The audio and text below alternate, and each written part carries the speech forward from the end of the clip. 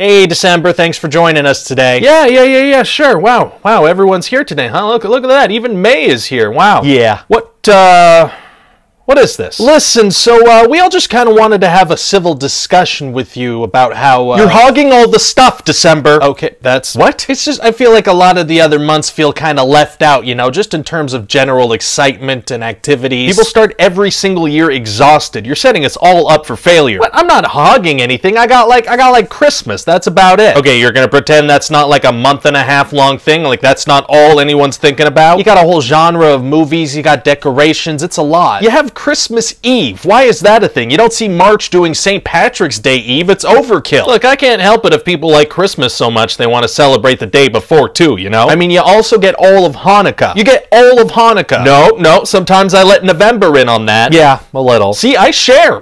November has my back. Well, actually, November had something he wanted to talk about too. No, he doesn't. November and I are close. Yeah, no, it's nothing. Go ahead, November. Go. Don't be shy.